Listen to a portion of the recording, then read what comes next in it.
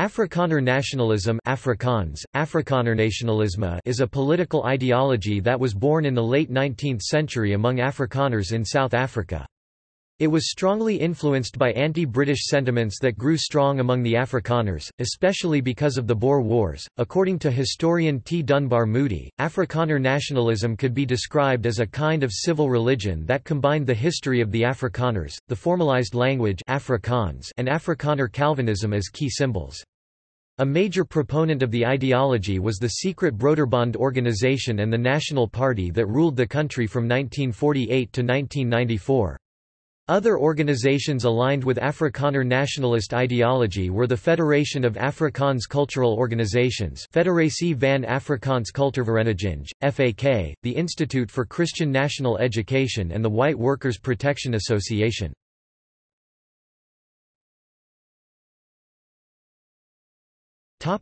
Formulating the ideology.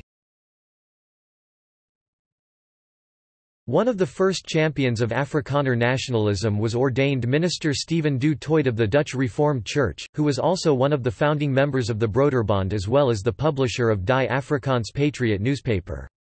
In his writings, Du Toit put forward the notion that Afrikaners were a distinct nationality with a fatherland South Africa and their own language Afrikaans, and that the Volk's destiny was to rule South Africa.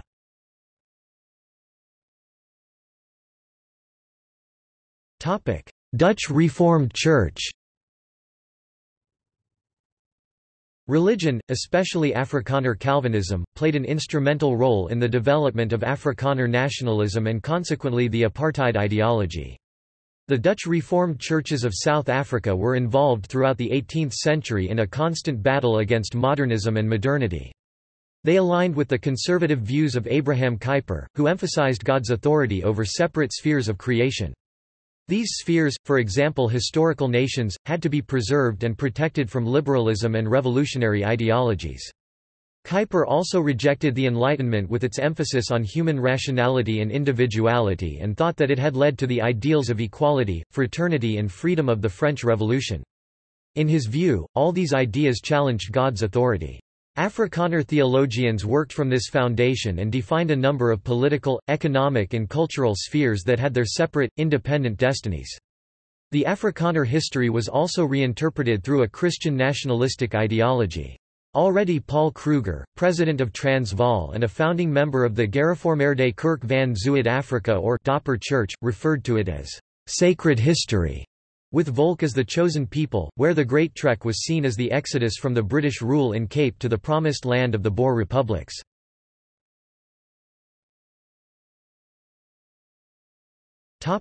Secular Afrikaner nationalism. During the 1930s and 1940s many intellectuals partook in the theoretical formulation of Afrikaner nationalism.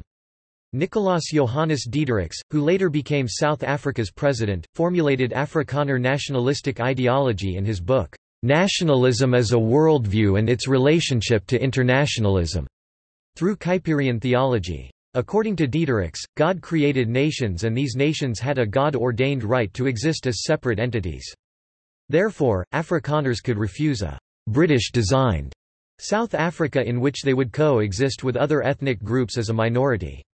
Geoffrey Cronje developed these ideas further and argued, that as long as the Afrikaner existed as a minority in a racially and culturally different environment, they could not allow the black majority to develop economically or politically, since this would lead to black domination.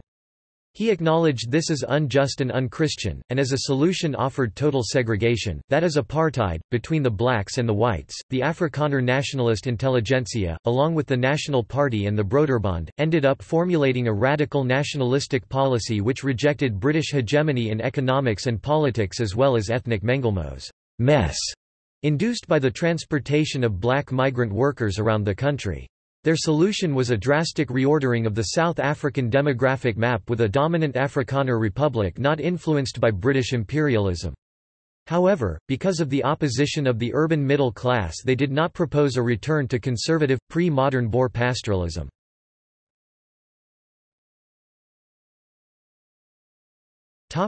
Afrikaner nationalism and race.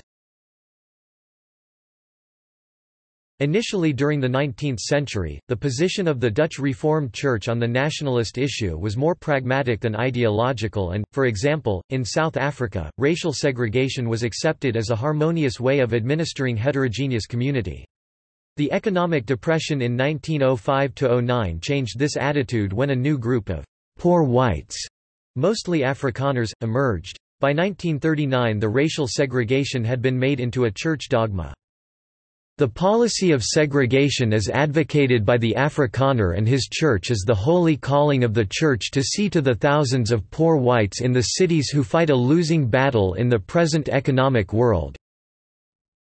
The application of segregation will furthermore lead to the creation of separate healthy cities for the non-whites where they will be in a position to develop along their own lines, establish their own institutions and later on govern themselves under the guardianship of the whites.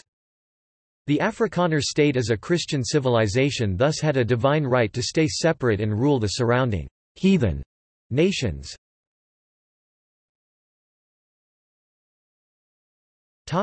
Afrikaner nationalism and National Socialism.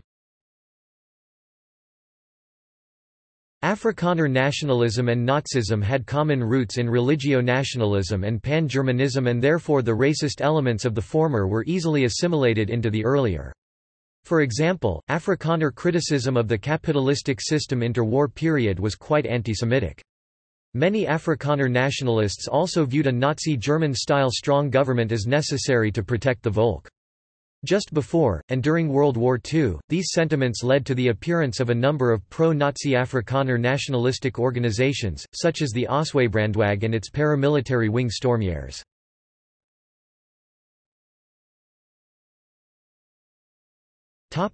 Afrikaner nationalistic politics.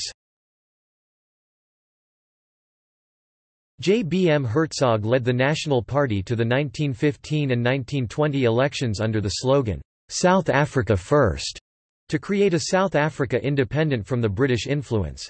In the 1924 elections he defeated the South African Party led by Jan Smuts, after Smuts had used force to end the Rand Revolt of white miners in 1922, and stayed in power for 15 years in a coalition government with the Labour Party. During his reign, he steadily promoted Afrikaner nationalism while deepening the racial segregation in the country.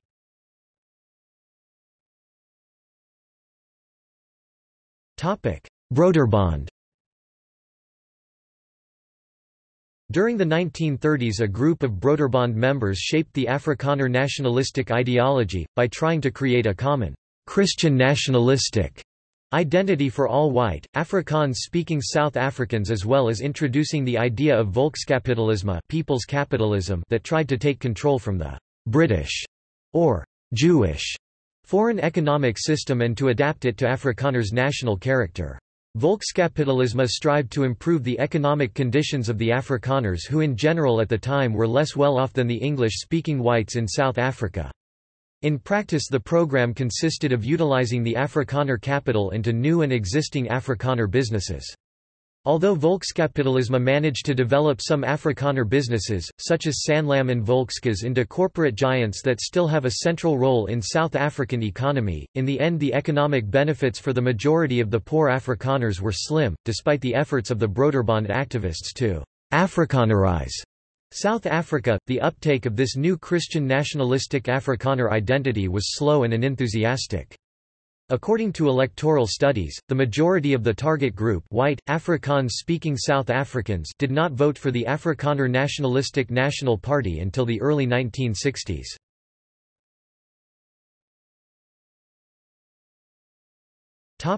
Popular media. During the 1930s and 1940s Afrikaner nationalists constructed an imagined community of the Afrikaner with maps and narratives of its heroic past, moral purpose and a place among other nations. These ideas were spread through new emerging Afrikaner print media, such as the Christian nationalistic journal Koers Direction and a more popularized Inspan, magazines such as Huisgenoot, books published by the Burger Boekhandel Publishing House and the newspapers Die Burger, Transvaaler and Volksblad. The usage of Afrikaans instead of Dutch was aggressively promoted throughout the 1920s, especially in white schools. The Bible was translated into Afrikaans by J. D. Du Toit, E. E. van Rooyen, J. D. Kestel, H. C. M. Forey, and B. B. Keat in 1933.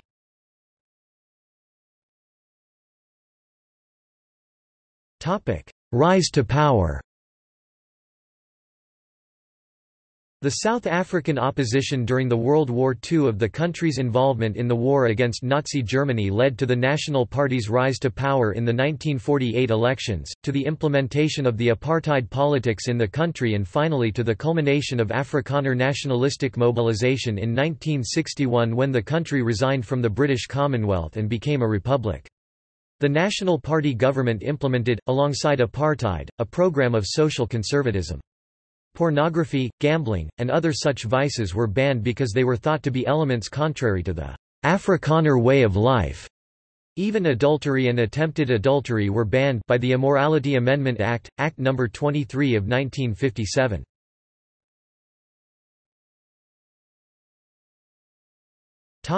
Emerging conflicts. During the 1960s a split emerged in the Afrikaner electorate over the issue of how to preserve a distinct identity in a multi-ethnic society. One faction insisted on preserving the national identity through strict isolation, while others thought that such barriers needed to be relaxed.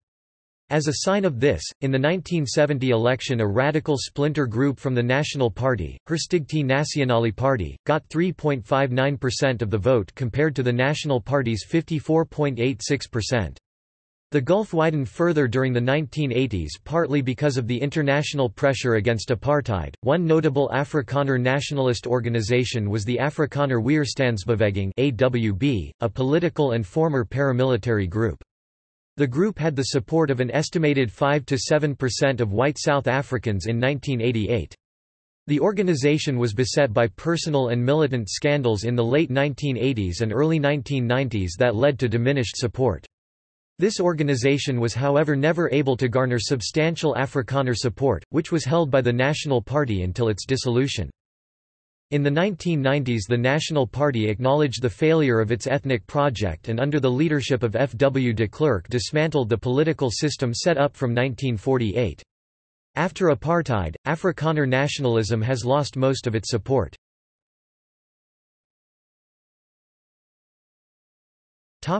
After apartheid. Although it has mostly disappeared from publicity, Afrikaner nationalism is kept alive through such political initiatives as the Cyber Republic of the Boer Nation, which claims to be the only white indigenous tribe in southern Africa, and has tried to appeal to the UN Working Group on Indigenous Populations for the protection of cultural, linguistic and religious rights of people around the world. Also some marginal right-wing political parties, such as the Herstigte Nasionale Party, still declare their goal to be the unashamed promotion of Afrikaner nationalism. Front National South Africa, a political party in South Africa, has also emerged in the post-apartheid years harboring Afrikaner nationalism. The party is linked to South Africa Today, a media outlet that reports about South African farm attacks and other things that affect white South Africans. The tradition of Christian national education is continued by the Movement for Christian National Education Afrikaans, Beweging vir Christelijk Volkse Onderwijs, which educates the youth of the Boer Afrikaner volk in the Afrikaner Calvinist tradition, Boer culture and history as well as in Afrikaans language. The Afrikaner Weerstandsbeweging had been largely inactive in South Africa since the demise of apartheid, although in 2008, the organization was reactivated and is actively seeking an Afrikaner secessionist state within South Africa. On 3 April 2010, Eugene Terreblanche, leader of the AWB, was murdered on his farm. The Suidlanders is a survivalist Afrikaner group.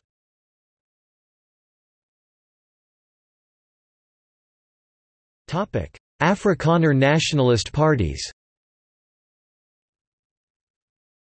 Freedom Front Plus 1994 present. Front Nasional 2013 present. National Conservative Party of South Africa 2016 present. Topic: Former Afrikaner nationalist parties. Afrikaner Party 1941 to 1951. Herstigte Nasionale Party 1969 to 1989, still operating as a pressure group. Conservative Party South Africa 1982 to 2004. Topic See also Afrikaner, Ethnic nationalism, Front National South Africa, Oranje, Volksstaat, White nationalism, White South African, South Africa Today.